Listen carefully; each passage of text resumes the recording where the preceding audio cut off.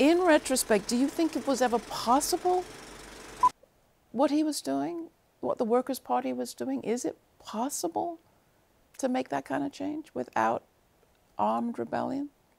I think it is possible, but it's part of a global solution we have to find of how to control capitalism. I think capitalism cannot no longer go on deregulated as it is. We're on the verge of a mass extinction. We're on the verge of collapse of democracies worldwide. And I think that is very related to the fact that 8 men control half of the world's wealth.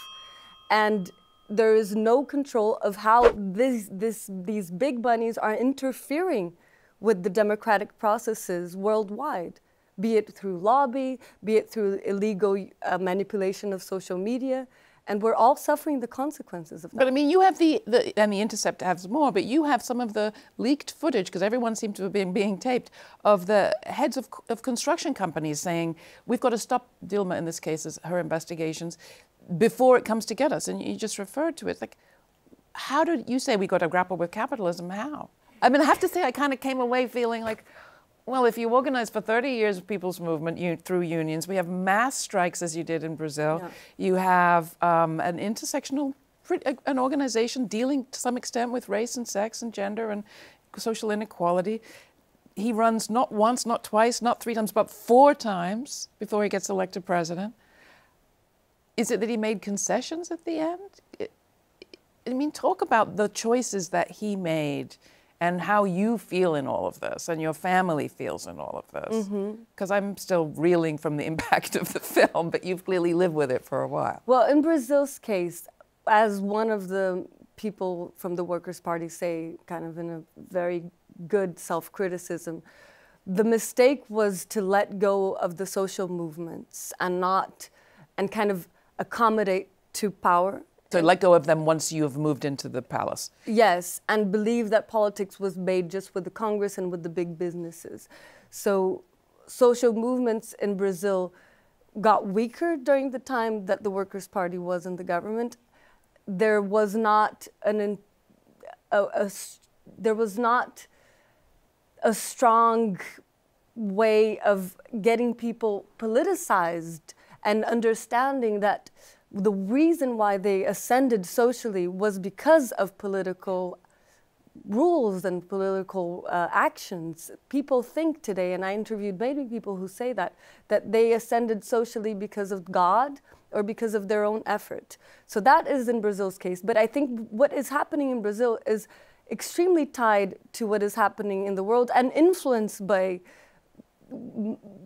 big companies in the United States, because the consequence, if you look at it, is that after Dilma's impeachment and Lula's prison, the gun and the oil industry in Brazil are the ones that are the biggest winners of this whole effort.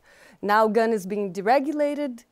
Anyone can start buying a gun in Brazil, and the oil industries are very happy that Petrobras is on the way of being privatized. The national oil company. Our national oil company. So this is very intertwined with regulating these companies worldwide, I think. And also with what is happening in the Amazon. The Amazon is already at the tipping point of what it can be deforested. If it's deforested a little bit more, it can turn into a savanna. And it's soy companies that are deforesting the Amazon. So there's these, not just the construction companies, but these big economic interests behind what is happening there. You mentioned the forest, you begin with the tree. You mentioned forgetting. And in a way, I kind of came away from the film thinking authoritarianism is democracy that never apologized. Democracy founded on forgetting is what you say. Yes. What I'm hearing is that in addition to the political, in addition to the economic, there's also a spiritual something. Definitely. Talk about that. And what do you mean by Brazil being a democracy founded on forgetting, and why is that relevant that you start with the tree? Yes, I think... And the slaves. Yes. Brazil, as the United States, is founded on the genocide of the indigenous population. then on 3 centuries of slavery, and then on a brutal military dictatorship. For none of these 3 things have we ever apologized or done a pact of, like a civilizatory pact of reestablishing democracy in a different way. They tried, Dilma and Lula's government did a memory and reconciliation that was to acknowledge the crimes committed during the military dictatorship, but they decided not to punish.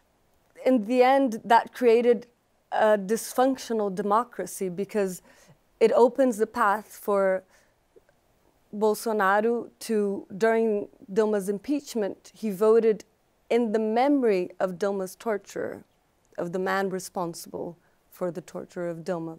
We're talking actual many days, many weeks or months torture under the military dictatorship before the arrival or the fight for democracy. Yes, Dilma was in prison for 2 years and brutally tortured. And for people, well, and for him to say as well that the mistake of the military was not to kill more,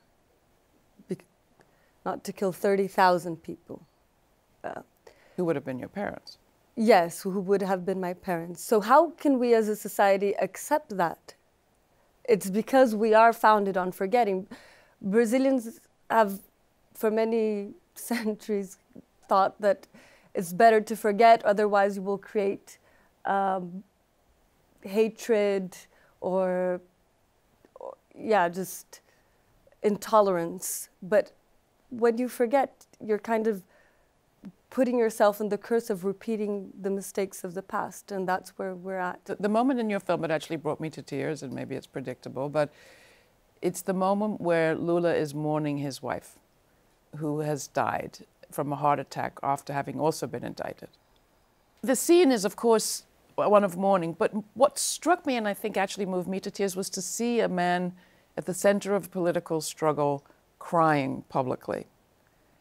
And I wondered how our lives would be different and our political lives would be different, thinking about that forgetting, if we had more expression of real remorse and mourning yes, for what we've all lived through as a species and been responsible for.